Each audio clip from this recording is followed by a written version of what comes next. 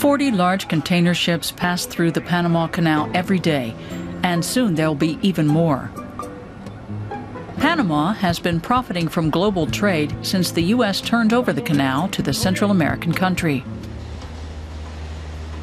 Work continues day and night at the world's largest building site. It's running behind schedule. The shipping channel is being dredged and broadened at a cost of just under 4 billion euros. 2 more locks are being added to the 3 existing ones. Hans Santamaria is an engineer who's been working on the project for 4 years. He says the canal will need almost twice as much water as it does now. One special feature of these new locks is that there are water-saving basins right behind them that trap up to 60% of the water so it can be reused. If climate researchers' predictions are right, Central America will get less rain in the future. On the campus of the University of Panama, the history of the canal zone is depicted on information panels. Sociologist and environmental activist Ricardo Martinez tells us the authorities won't release exact figures on the canal's water requirements. With every passage through a lock, we lose millions of liters of fresh water that flow into the ocean. That water could be used to supply the people in eastern Panama, who suffer from permanent water shortages. The government doesn't give Panamanians water, and Panamanians don't benefit from the canal's profits. We can see that instead of benefiting the population, the expansion will serve the financial interests of the international shipping companies. For years, Martinez has been collecting data documenting the effects on the ecosystem around the canal. His organization, Ecological Voices Collective, has been using this data to put together graphics, analyses, and tables. Among the greatest dangers of expanding the Panama Canal is the accumulation of salt in the lakes and its impact on their biological diversity. That means native flora and fauna will be damaged by the exchange of fresh and salt water when the new locks are used.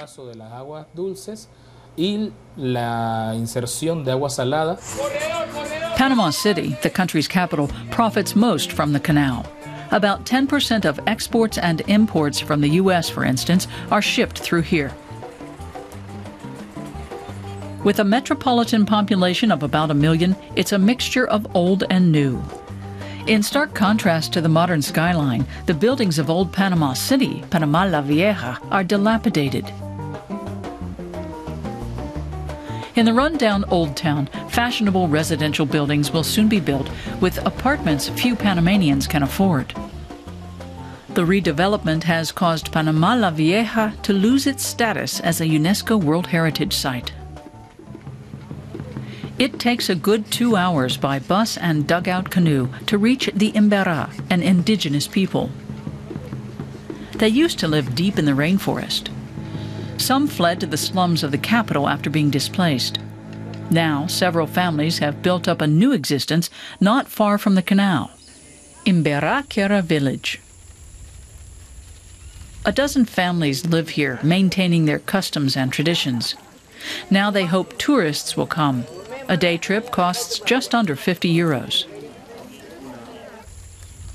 Their leader, Jobel Dogarami, says the canal expansion threatens their way of life. The water level of nearby Lake Gatun is being raised to accommodate the new locks. Part of the waterway leads right through the lake. This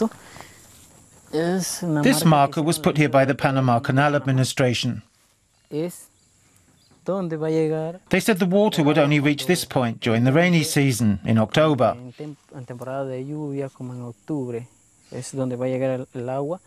You can see similar markers over there.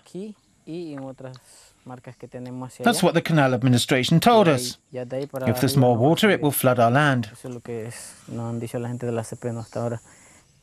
The water is already dangerously close to the village. We don't know if the water will rise, and we don't know how long the rainy season will last. so we're worried. But we hope the water doesn't rise and we can stay in our village.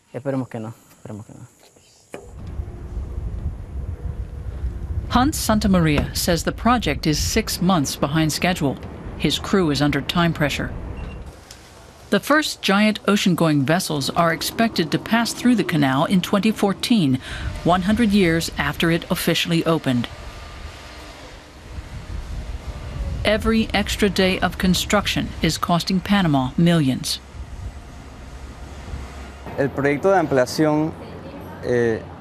The expansion will allow the canal to remain competitive in the international maritime world. And because it's our country's most important asset, it will continue to offer all the advantages it's provided up to now.